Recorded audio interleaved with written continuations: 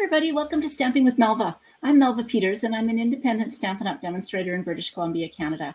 And every Tuesday night I come on and bring you a sketch challenge. So I hope there'll be some people joining me. And while I wait to see who's going to join, let me just tell you that you can find me online at stampingwithmelva.com. Or if you are coming in through YouTube to watch, please take the time to subscribe to my YouTube channel. That way you'll get notified when I go live. I haven't found a way to do notifications on YouTube yet. And so the only way I know to actually get notified of somebody going live is to actually be subscribed to their YouTube channel.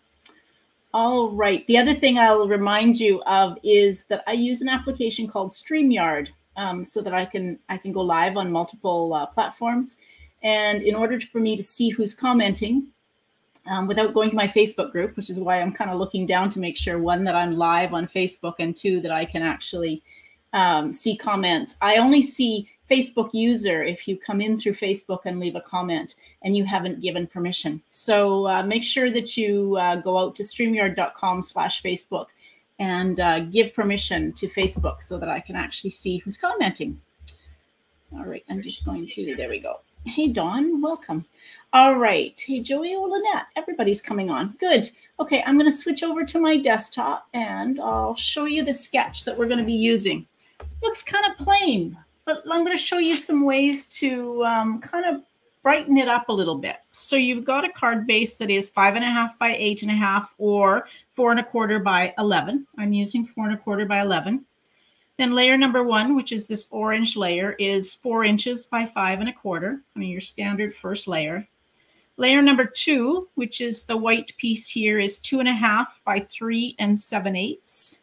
And then layer 3, which is this piece here, is 2 inches by 3 7/8. And then you've got a little piece down here that is showing from that first layer. So it kind of looks plain, but there's lots of ways that you can kind of switch it up, and I'll show you that. I'll talk about that as we go through.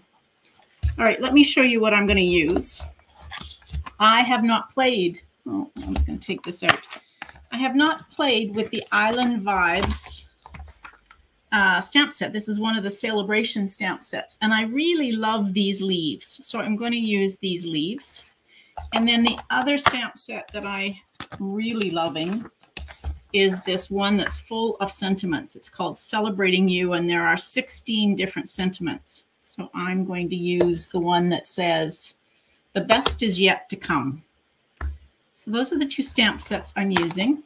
And then the other thing that I'm going to use, and I'll show you what I'm going to do with these, are the basic border dies. These are a great set of dies that allow you to create all sorts of different borders. So you can create borders, this rounded one, or this one that looks like kind of the point of an envelope.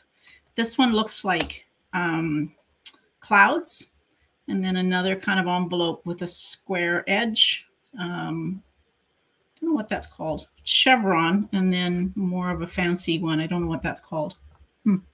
Anyway, I'm going to use this on the bottom to just fancy it up a little bit. And I think I'm going to use this one that looks like clouds. So the first thing I've got is I've got a piece of thick, very vanilla cardstock. I don't use very vanilla all that often, but I decided that it seemed right. I'm using Mossy Meadow, and I like the look of Mossy Meadow and very vanilla together. So I've scored my cardstock that's 4.25 by 11, and I have scored it at 5.5. And as always, this is the side I score on. I always tell you to fold into the mountain, which is the raised line. So just turn that over and then score. And give it a good crease with your bone folder. All right, now I've got a piece of Mossy Meadow. This is 4 inches by 5.25. And what I'm going to do is just cut the bottom off of this using this die. Now, I really want to just cut the bottom off of it because I don't have much to play with. So let me bring in my Stampin' Cut and Emboss machine.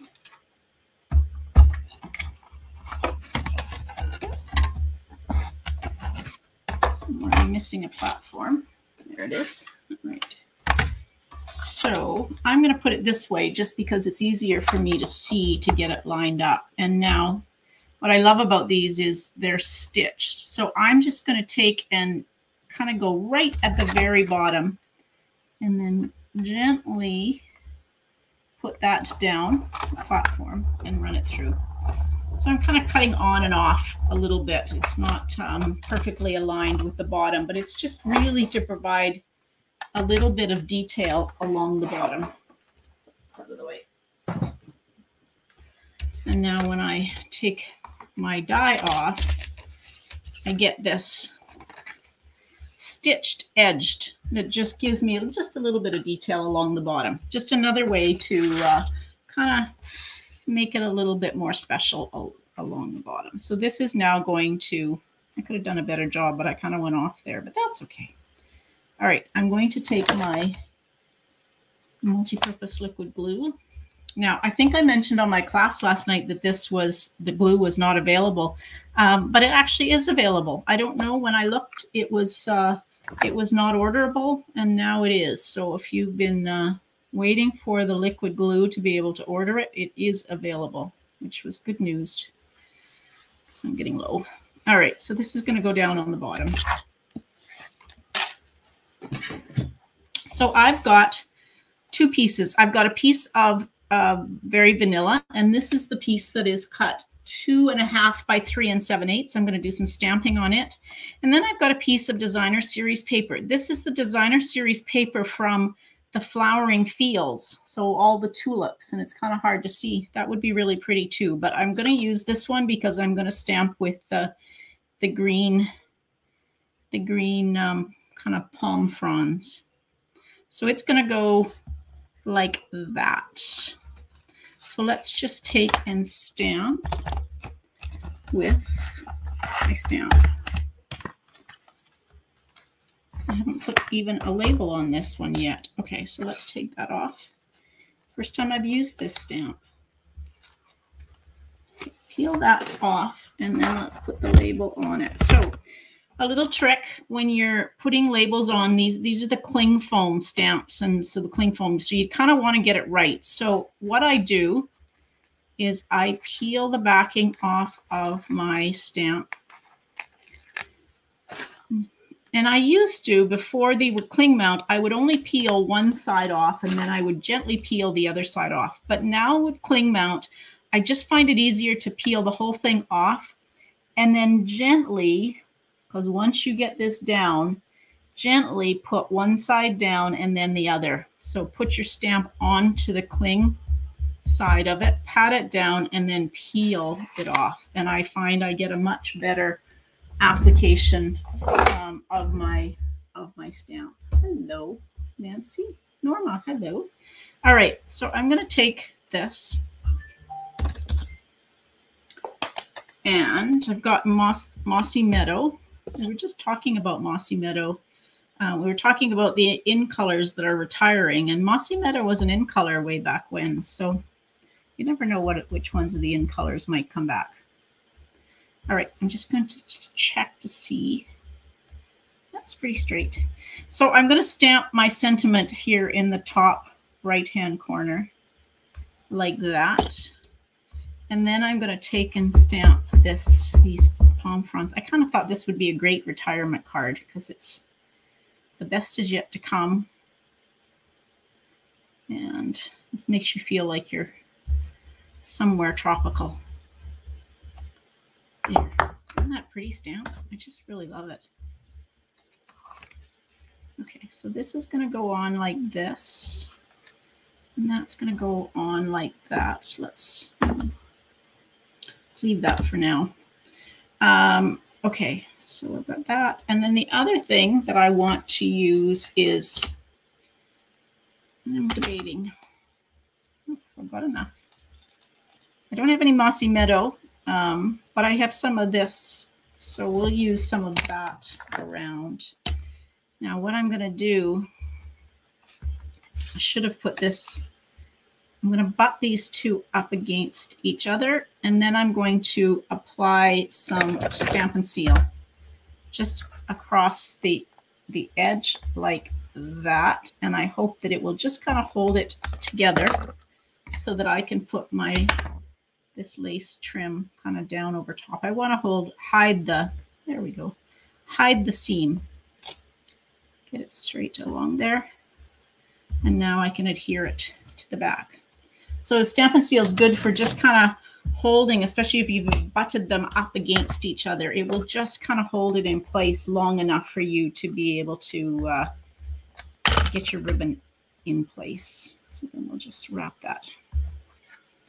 I should have put the ribbon around my, or I should have not adhered my Mossy Meadow piece down. All right, so now we're going to take and use, I'm going to use Stampin' Seal. I like to use Stampin' Seal when I've got ribbon wrapped around the back, just because I find it holds it a little better. Right, and then we'll just, it's going to have just a peekaboo of the Mossy Meadow. Get it in place like that. There we go. That's quite a pretty card, I have to say. Sometimes I never know how they're going to turn out. All right, and so now let's put some pom fronds on the inside of it as well. Yes, this ribbon is the scalloped lace trim. It is definitely very vanilla. It's 3/8 of an inch wide, so it's really pretty. So I'm just going to stamp this, and then I'm going to stamp this along the bottom like that, just because I really like this pom fronds. Feels definitely, well, the name of the stamp set is Island Vibes, so it definitely has that tropical feel. Now I grabbed some embellishments because I wasn't sure what I wanted to use. I have the faux sea glass, which would definitely have a really kind of tropical feel. I have the iridescent rhinestones, which will pick up any color, and then I have the polished dots. I don't think polished dots, but let's see what the iridescent rhinestones look like compared to these. Oh, I think those are going to get lost. So let's use the iridescent rhinestones. Sometimes you just kind of have to audition your embellishments in your ribbon.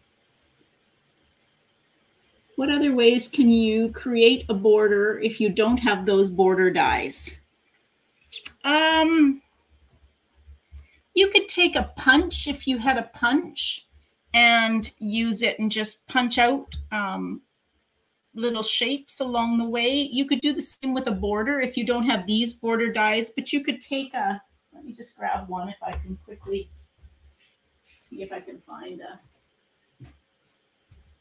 well, I don't know if this is going to work, but I'm just kind of trying to think on my feet. So this is the daffodil dies.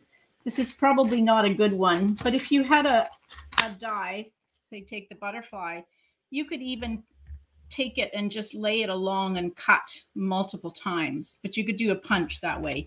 So if you don't have the border dies, you can absolutely use something else like a punch or like another die. The other thing you could do here is if you didn't want to cut that out, you could do some stamping along the bottom just to give some detail. So that's another thing, that you don't have to use the border dies or even any cutting along the bottom. Just do some stamping along the bottom to give it some detail. So sketches for me are just a guide. Oops, I just put 3 here, but I need one of the bigger size. So it doesn't have to be exact. You can interpret it how you want. It really is kind of a guide for you to create some cards. So if you don't have border dies, yeah, feel free to do something different. Don't even have to do any cutting at all. Oops, I need one of the little ones. There we go. I love these iridescent rhinestones. They pick up any of the colors. So whatever color you're using, they will pick that up and just give it a really nice look about it. All right. So that's my card. I really like this stamp. I'm going to have to use it more. Celebration is coming to an end at the end of February. So if you don't have this stamp and you want the stamp, you can place a $60 order and you will be able to order the stamp. And it has this pineapple is really cool as well. And then this potted plant. So it's some really pretty. This would make a really, really cool one. You could fussy cut that one out if you wanted to. All right, and so here's my sketch. Again, I did the border dies along here, but you don't have to do that. You could just do some stamping or just leave it plain.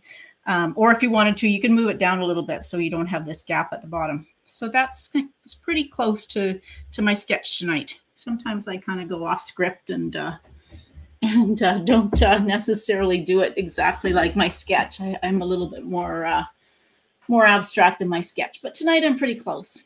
All right, everybody, I hope you enjoyed that. Again, if you don't have this, you have until the 28th of February to place an order of $60 to be able to get the Island Vibes stamp set. I will be back on Thursday night only in my Facebook group. So if you're not part of my Facebook group, check the link out underneath this video and request to join. I will be back on Thursday night with my mystery challenge that I do in my group. And I will post the clues to the mystery challenge about 9 o'clock on Thursday morning so you can be prepared and have everything cut. Again, the link to my group will be underneath. Is underneath this. I put a whole bunch of links. I will be posting this sketch. It goes live in about an hour, I think. So it will be posted on my group and my page, and I think Instagram, so that you can find the sketch and play along. And if you are part of my group, don't forget to share your card, because every month at the end of the month, I do a couple of draws and send someone or a couple of people who have shared their projects some happy mail. So. All right, everybody, thanks for joining me. Hope you have a great evening. Happy stamping. Bye.